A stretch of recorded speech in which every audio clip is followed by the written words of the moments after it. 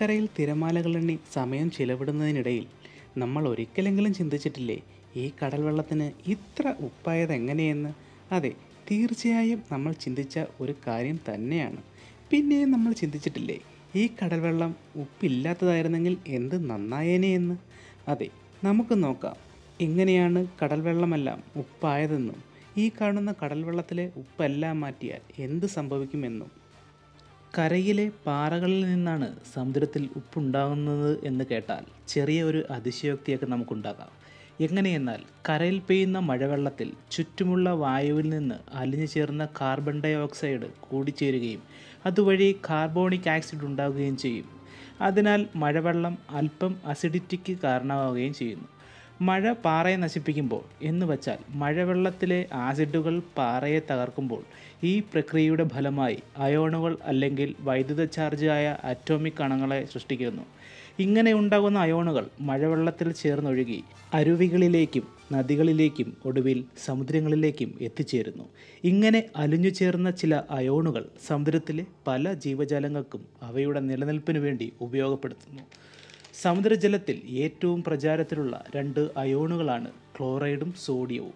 സമുദ്രത്തിൽ അലിഞ്ഞുപോയ പല അയോണുകളിൽ 90% സോഡിയവും ക്ലോറൈഡും ആണ്. അങ്ങനെയാണ് സമുദ്രജലം ഉപ്പായത്. ചില കണക്കുകൾ അനുസരിച്ച് സമുദ്രത്തിലെ ഉപ്പ് നീക്കം ചെയ്ത് കരയിൽ തതുല്യമായി നിരത്തിയാൽ അത് 40 നിലകളുള്ള ഒരു കെട്ടിടത്തിന് സമമായിരിക്കും ആ ഉപ്പുപാളിയുടെ കനം. ഇനി സമുദ്രത്തിലെ ഉപ്പ് നീക്കം ചെയ്താൽ എന്താണ് സംഭവിക്കുന്നത്? ഉപ്പുവെള്ളമില്ലാത്ത ഒരു സമുദ്രം സമുദ്രജീവികളെ നശിപ്പിക്കുകയും നമ്മുടെ ആഗോളതാപനത്തെയും കാലാവസ്ഥയും നശിപ്പിക്കുകയും ഭൂമിയിലെ മനുഷ്യജീവിതം അവിശ്വസനീയമാംവിധം അവസാനിക്കുകയും ചെയ്യും.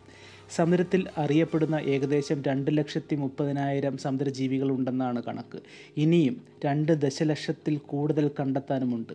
എന്നാൽ കടൽ നിർജ്ജലീകരണം സംഭവിക്കുകയാണെങ്കിൽ ആ പുതിയ ജീവിത രീതികളുള്ള പുതിയ ജീവികളെ ഒരിക്കലും കണ്ടെത്താൻ നമുക്ക് കഴിയുകയില്ല. നമ്മൾ ഇപ്പോൾ കാണുന്ന ഉപ്പുവെള്ള മത്സ്യങ്ങളെല്ലാം പരിണമിച്ചുണ്ടായവയാണ്.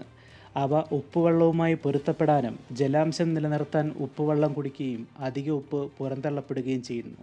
സാൽമൺ പോലുള്ള മത്സ്യങ്ങൾ ഉപ്പുവെള്ളത്തിലും ശുദ്ധജലത്തിലും ജീവിക്കും, പക്ഷേ അവ 1000-ൽ 1 മാത്രമാണ്.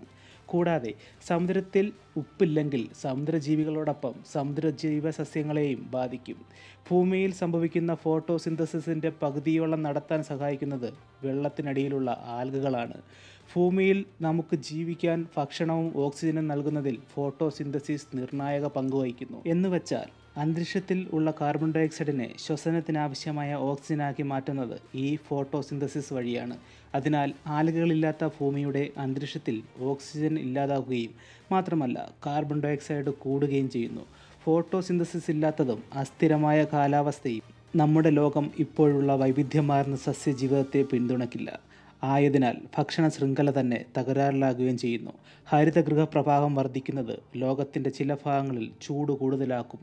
ഭൂമിതിരകയിൽ ഇത് ചിന്തിക്കുന്നതിലും അപ്പുറമായിരിക്കും. ഭൂമിയുടെ മറ്റു ഭാഗങ്ങൾ തണുത്തുറഞ്ഞ് ഐസായി മാറുകയും ചെയ്യുന്നു. സമുദ്രത്തിൽ ഉപ്പില്ലാത്തതിനാൽ സമതുലിതവും സങ്കീർണവുമായ പ്രക്രിയ തകരാറിലാകുകയും ചുഴലിക്കാറ്റുകൾ പതിവിലും കൂടുതൽ ശക്തി പ്രാപിച്ച് അവ കരയിലേക്ക് ആഞ്ഞു വീശുകയും ചെയ്യും. ഇങ്ങനെ സംഭവിച്ചാൽ ആഗോള കാലാവസ്ഥയുടെ മുഴുവൻ കോപവും അനുഭവിക്കാൻ നമ്മൾ ഈ ലോകത്ത് ജീവിച്ചിരിപ്പുണ്ടാകില്ല. ഒന്നുകിൽ ധ്രുവ പ്രദേശങ്ങളിൽ മരവിച്ചു പോവുകയോ ഭൂമധ്യരേഖ പ്രദേശത്ത് കത്തിയമരുകയോ പ്രകൃതിദുരന്തത്തിൽ മരിക്കുകയോ പട്ടിണിയിൽ നശിക്കുകയോ ചെയ്യും. കാരണം സസ്യങ്ങളോ ജീവിവർഗങ്ങളോ ഇല്ലാത്തവരിടത്ത് നമ്മൾ മനുഷ്യർക്ക് എങ്ങനെ ജീവിക്കാൻ സാധിക്കും?